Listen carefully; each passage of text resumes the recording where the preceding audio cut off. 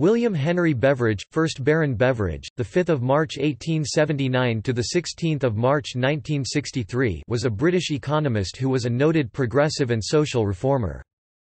He is best known for his 1942 report Social Insurance and Allied Services, known as the Beveridge Report, which served as the basis for the post-World War II welfare state put in place by the Labour government elected in 1945. He was considered an authority on unemployment insurance from early in his career, served under Winston Churchill on the Board of Trade as director of the newly created labour exchanges and later as permanent secretary of the Ministry of Food. He was director of the London School of Economics and Political Science from 1919 until 1937, when he was elected Master of University College, Oxford.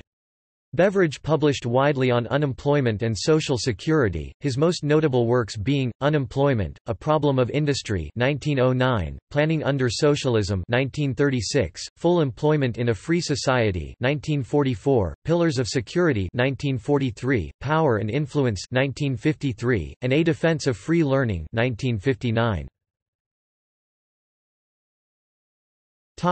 Early life and education.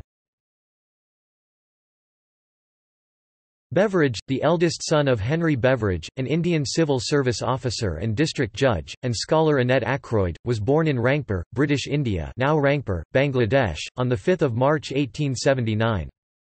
Beveridge's mother had, with Elizabeth Malleson, founded the Working Women's College in Queen Square, London in 1864.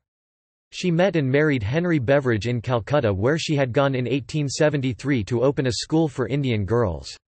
William Beveridge was educated at Charterhouse, a leading public school near the market town of Godalming in Surrey, followed by Balliol College at the University of Oxford, where he studied mathematics and classics, obtaining a first-class degree in both.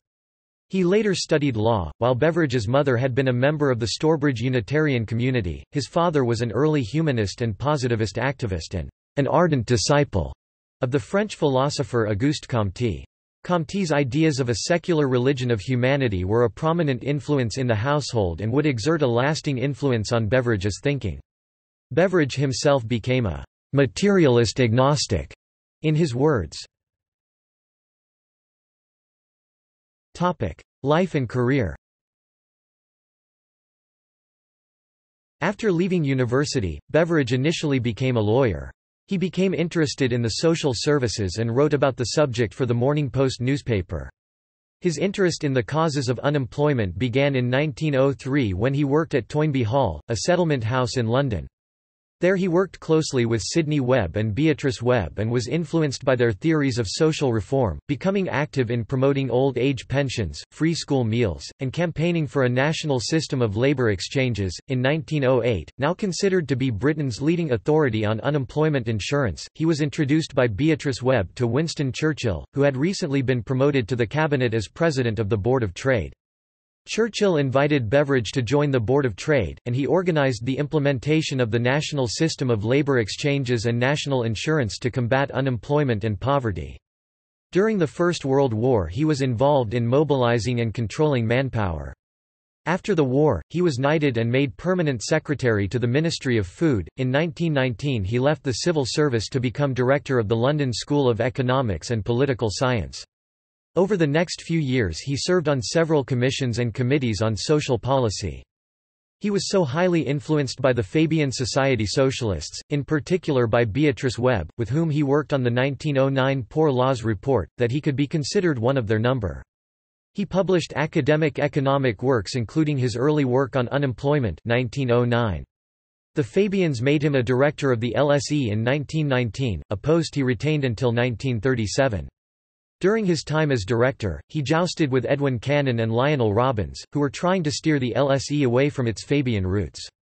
From 1929 he led the International Scientific Committee on Price History, contributing a large historical study, Prices and Wages in England from the 12th to the 19th century 1939. In 1933 he helped set up the Academic Assistance Council. This helped prominent academics who had been dismissed from their posts on grounds of race, religion or political position to escape Nazi persecution. In 1937, Beveridge was appointed Master of University College, Oxford. Wartime work. 3 years later, Ernest Bevin, Minister of Labour in the wartime national government, invited Beveridge to take charge of the welfare department of his ministry.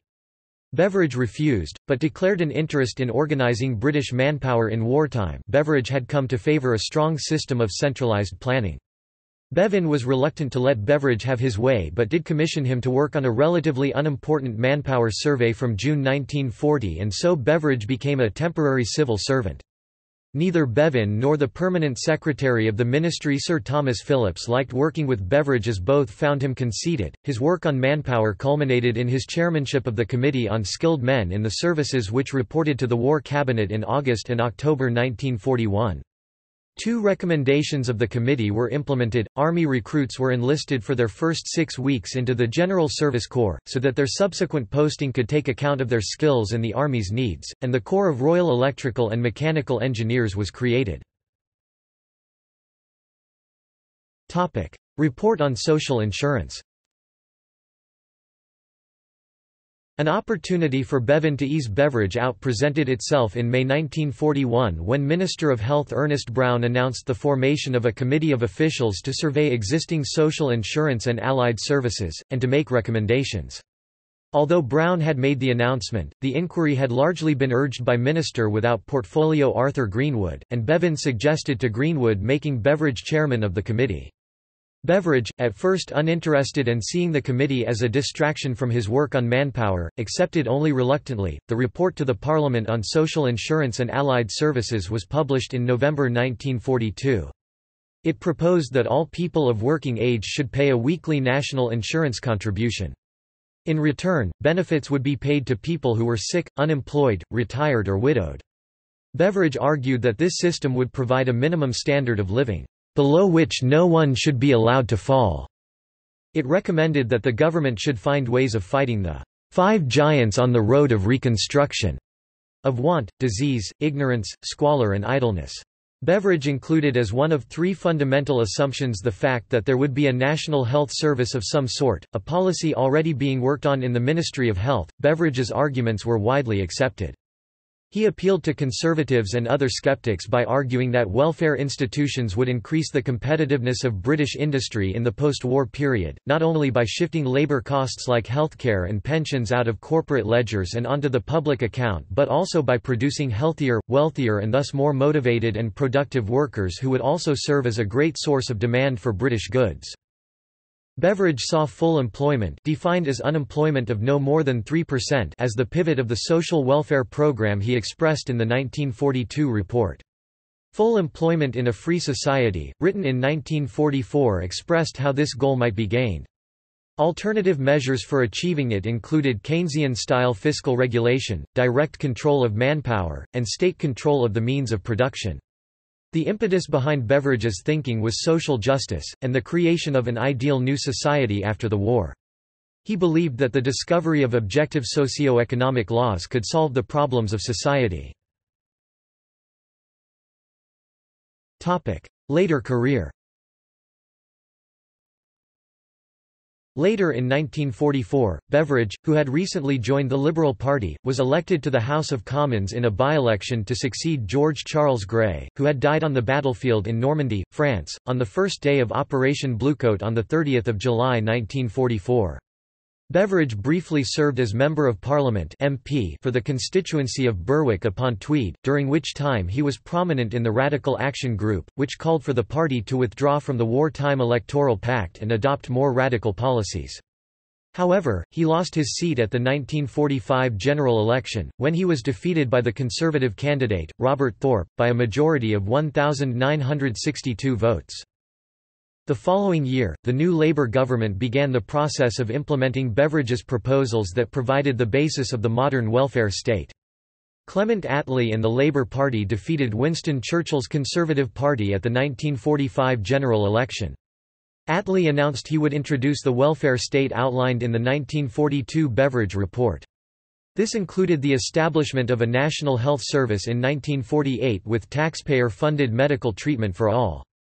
A national system of benefits was also introduced to provide social security, so that the population would be protected from the cradle to the grave The new system was partly built upon the national insurance scheme set up by Liberal Prime Minister, David Lloyd George in 1911.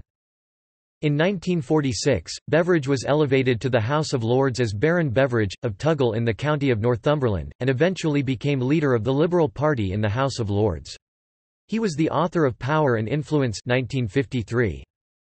He was the president of the charity Attend, then the National Association of Leagues of Hospital Friends, from 1952 to 1962. Topic: Eugenics. Beveridge was a member of the Eugenics Society, which promoted the study of methods to improve the human race by controlling reproduction. In 1909, he proposed that men who could not work should be supported by the state, but with complete and permanent loss of all citizen rights, including not only the franchise but civil freedom and fatherhood.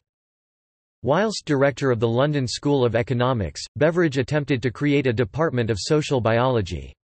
Though never fully established, Lancelot Hogben, a fierce anti-eugenicist, was named its chair. Former LSE director John Ashworth speculated that discord between those in favour and those against the serious study of eugenics led to Beveridge's departure from the school in 1937. In the 1940s, Beveridge credited the Eugenics Society with promoting the Children's Allowance, which was incorporated into his 1942 report. However, whilst he held views in support of eugenics, he did not believe the report had any overall eugenic value.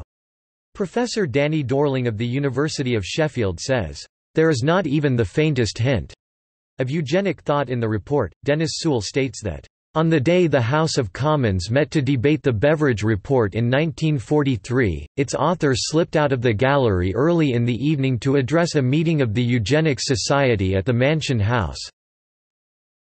His report, he was keen to reassure them, was eugenic in intent and would prove so in effect.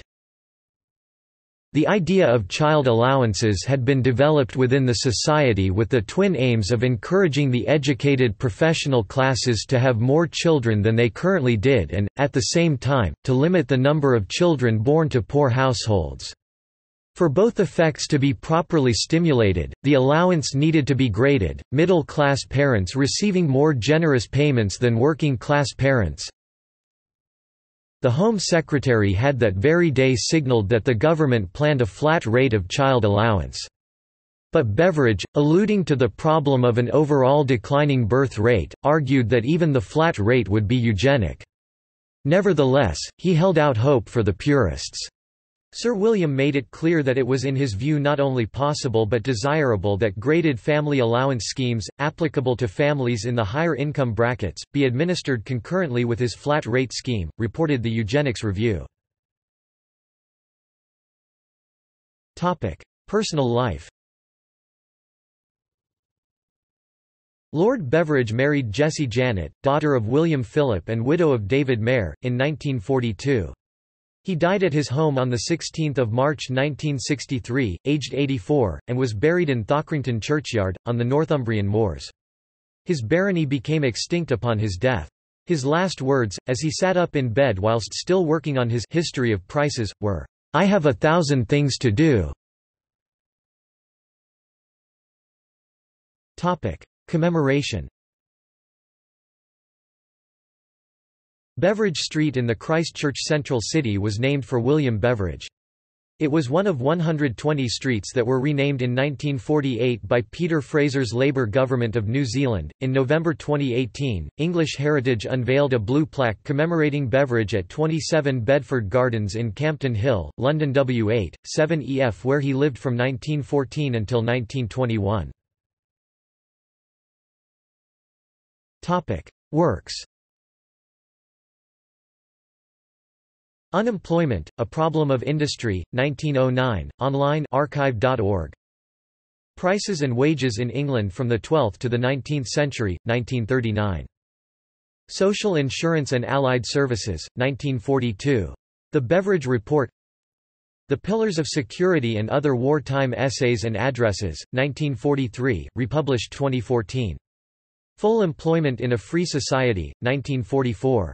The Economics of Full Employment, 1944. Why I Am a Liberal, 1945. Power and Influence, 1953.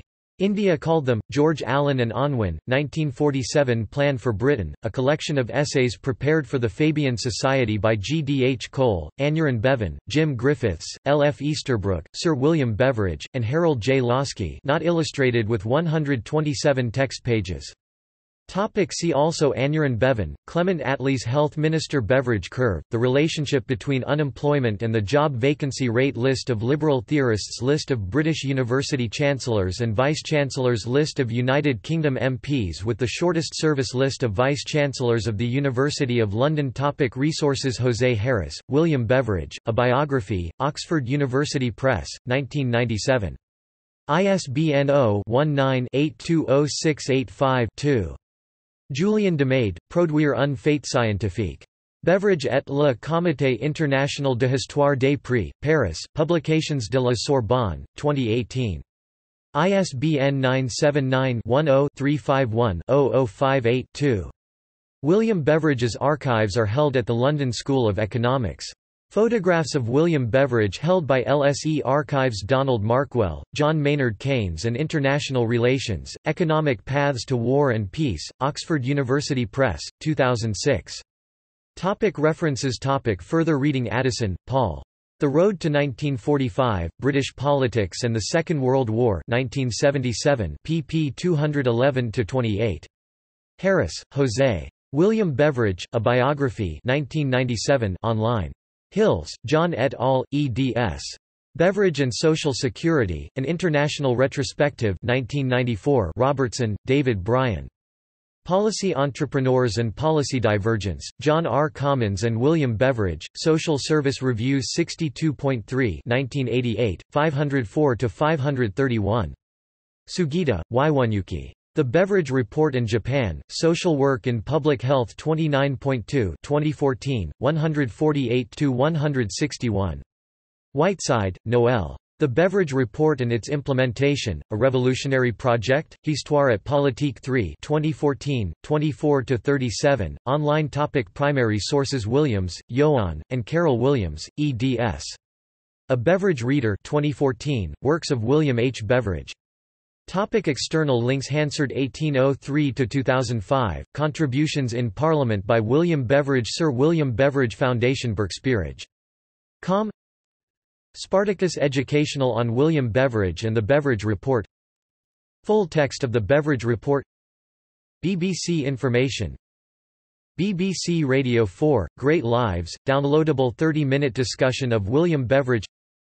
Catalogue of William Beveridge's papers at the London School of Economics, LSE Archives. Cataloguing the Beveridge papers at LSE Archives. Newspaper clippings about William Beveridge in the 20th Century Press Archives of the German National Library of Economics, ZBW.